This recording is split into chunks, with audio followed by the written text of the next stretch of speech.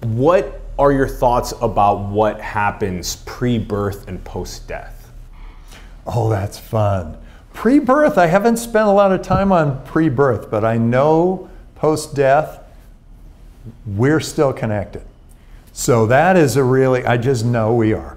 Because I wasn't 100% sure until my mom died, and she left us with this giant rainbow, spectacular rainbow that came from nowhere, and all of a sudden there was this spectacular rainbow, and I thought, because we were all sort of flipping out, we had just lost our mother, and just by going outside, all of a sudden we saw this spectacular rainbow.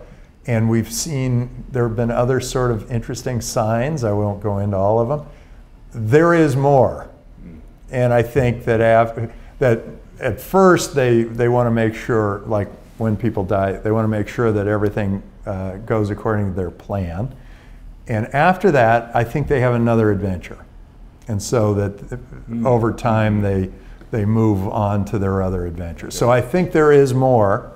And I don't know whether the two things are linked, whether if you do well here, you do well there. But I do know that we're connected. I also believe that we're interconnected with each other throughout the world. How many times have you thought of somebody and then seen them at the grocery store about an hour later? That kind of thing. We are all interconnected. So there are all of these. There may be neurons firing in here, and there may be, by the way, your gut actually does have a brain to it.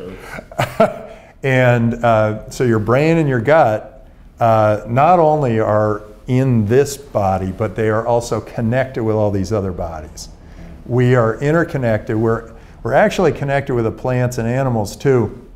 And I think those connections are not as easy, not as strong, but they are there. And then the before birth could be that adventure you were talking about, the next adventure. They could be in a previous adventure.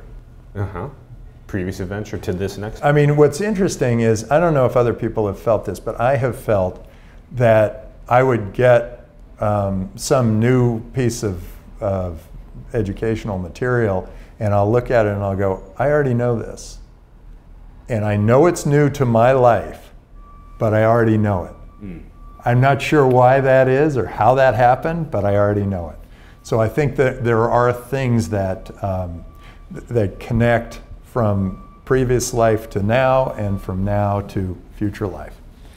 And so after my mom died, all of a sudden I realized, hey, it's okay. It's okay.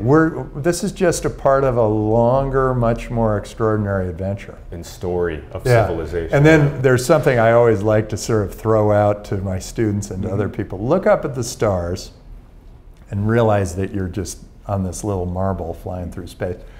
Pearl, I guess. Look up at the stars and then think how amazing, how many stars there are and all that. Think of, is there an end to that? And then you think, wait, if there's an end, what are you, boxed in? How does that work? Or is there no end to that? And both are equally freaky to think about.